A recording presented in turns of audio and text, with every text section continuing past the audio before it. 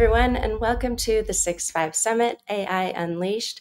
I am thrilled to be joined today by Shashi Upadhyay, President of Product Engineering and AI at Zendesk, for the collaboration track opening keynote on transforming customer and employee service through AI.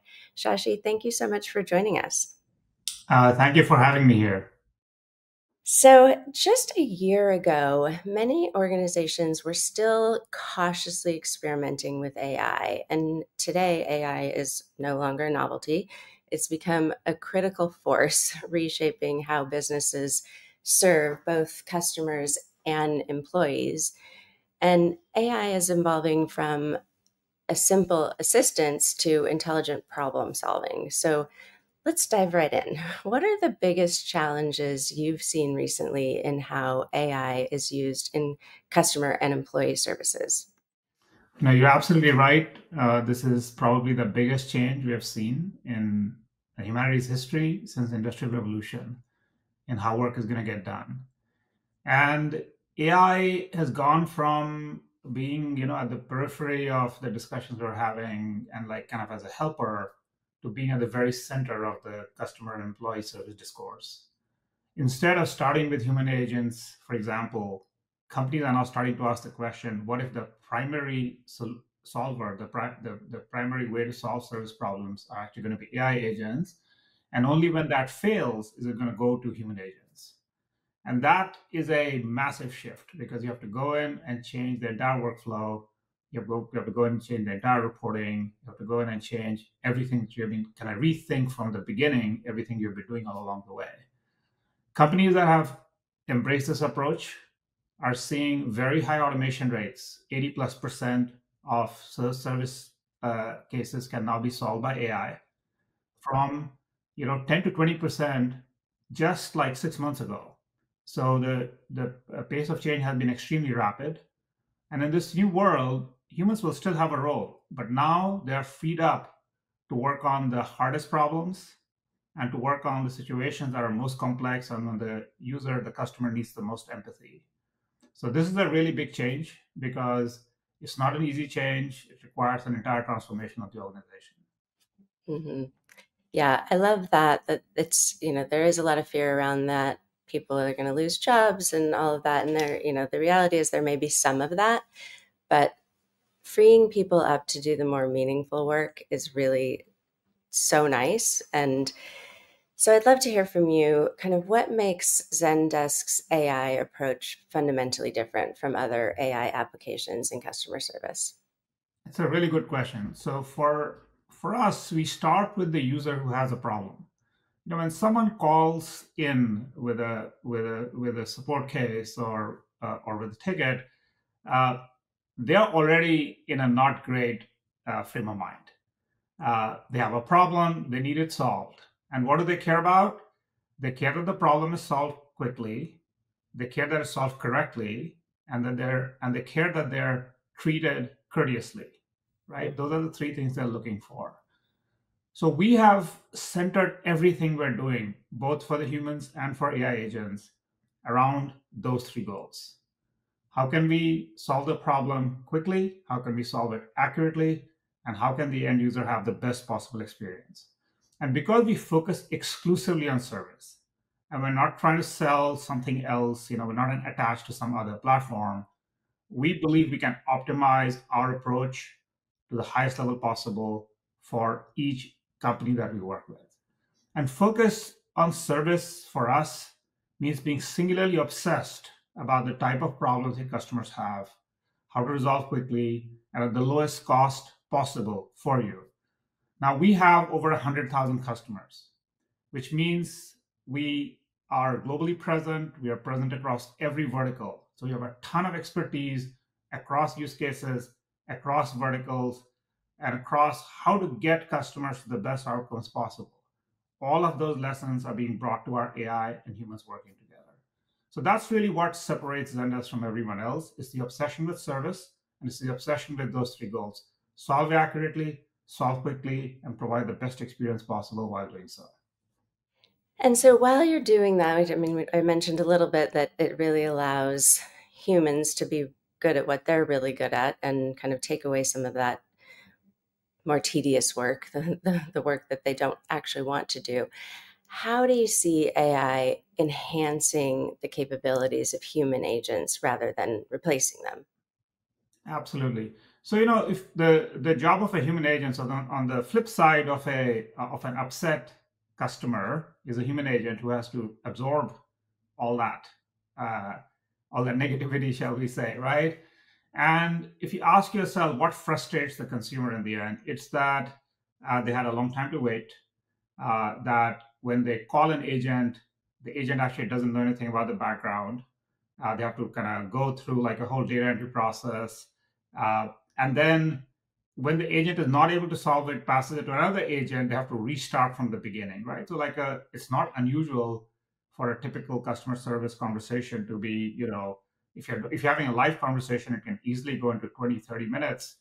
And if you're trying to solve it over uh, email or text, it can go into days or weeks. So for us, it's all about how do we make that agent as knowledgeable as they can be and take away all their drudgery. So drudgery is pulling data from different systems. Drudgery is drafting a form, response that they could have like it could have been generated by an AI, right? Drudgery is repeating like the same set of tasks over and over again. So Hmm. our vision of our copilot is take away the drudgery so that the agent can focus on providing the best possible experience to the end customer, and they can focus their attention on solving the hardest problems that go outside of what could be automated. So we're kind of focusing on those two things at the moment.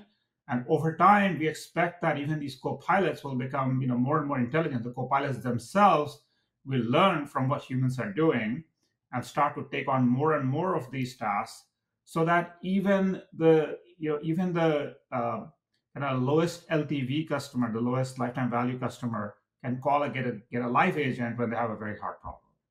Do you see with AI that the things that we're optimizing for in customer service might change a little bit? Like we've always optimized for time to resolution, and with AI allowing for humans to really kind of get in into those more meaningful conversations where people can really feel heard and their problems can be solved.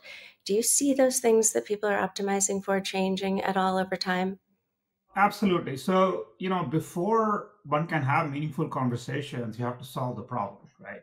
And so, I think too often, and there's been a kind of a long uh, uh, thread of conversations over the years about how support teams need to extend themselves and go into cross sell, upsell, and other ways of generating revenue.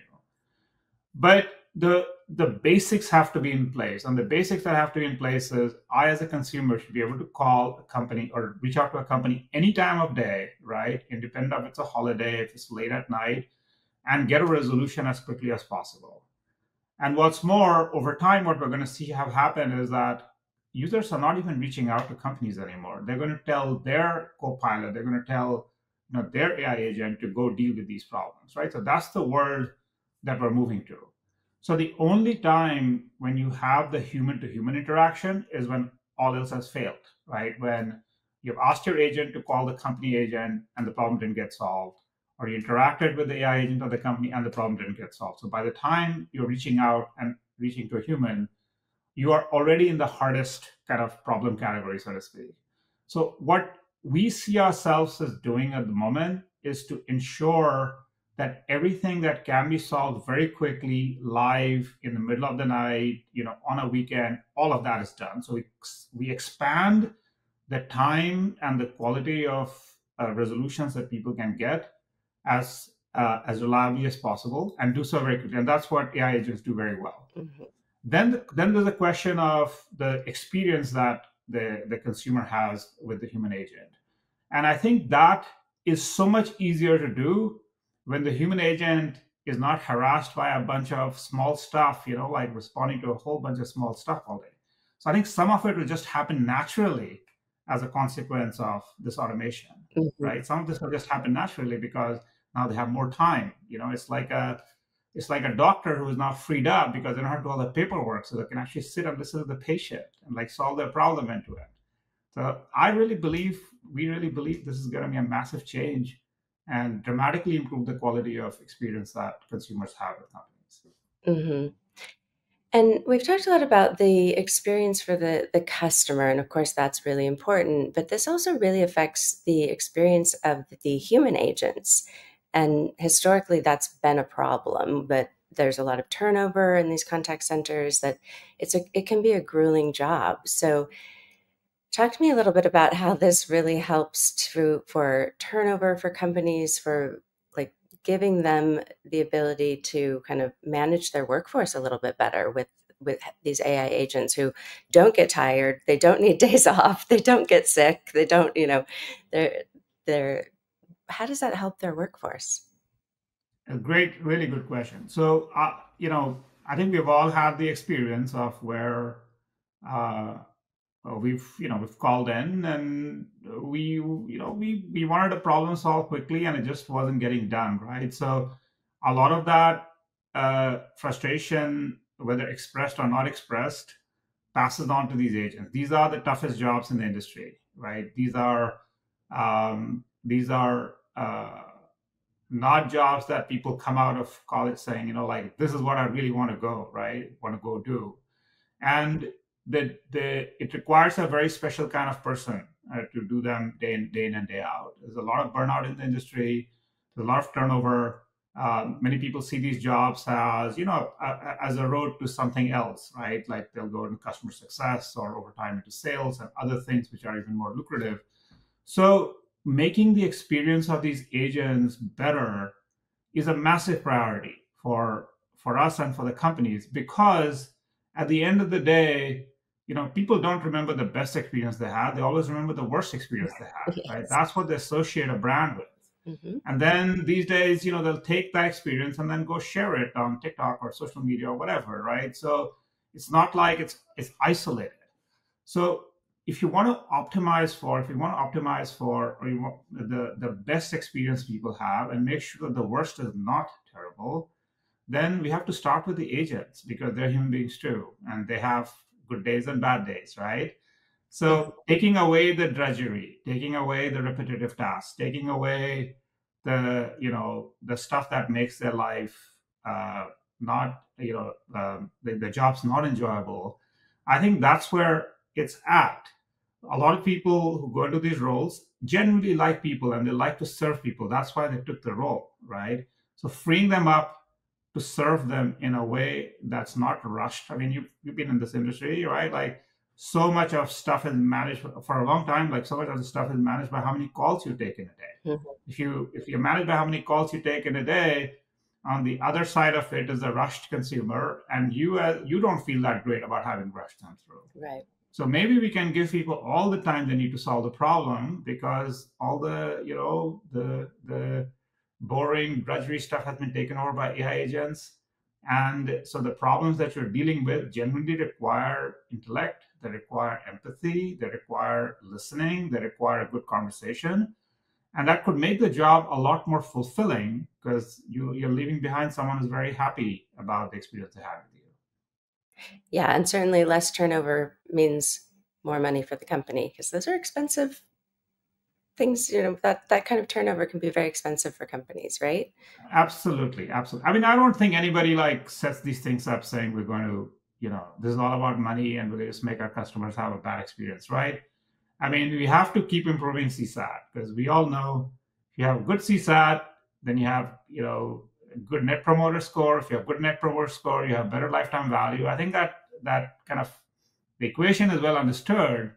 But service organizations are always under cost pressure. This is not a new thing. It's always been like this. Yeah.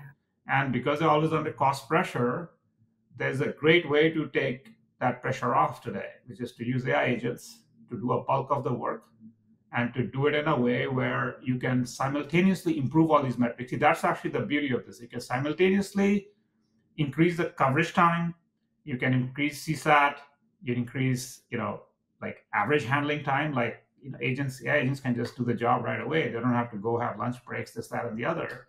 So you can simultaneously improve all of these things and then leave the hardest problem for the human agents to come back and solve. So, Sashi, if you had one bold prediction of where you see the biggest change in this industry over the next 5 years, what would it be? I think the biggest change will be a bit of a back to the future, which is as a user, you'll be able to get a live human agent whenever you want. And the reason is because you'll have so much confidence in the AI that you'll actually prefer a solution from them first. And only when, in those very exceptional cases, can you not solve the problem, you'll go talk to a human agent, and you'll no longer have this, like, you submit a form and you wait for 3 days to get a response kind of thing anymore. Mm. So I actually think we're entering the golden era of service where anytime you have a problem, it'll either get solved very, very quickly by an AI agent, or you'll get a live human agent on the other side of it. And you'll have that solved very quickly now by a human agent. So that's my bold prediction. There are many other predictions we can make, but I look forward to that time. Well, that's awesome. And that's a great way to wrap this up. So, thank you so much for joining us. And thank you all for watching for this collaboration track opening keynote at the 6.5 Summit. Stay connected with us on social and explore more conversations at 65media.com/summit. On behalf of the 6.5 Media, thanks for joining us. Thank you very much, and thank you for having me. Thank you.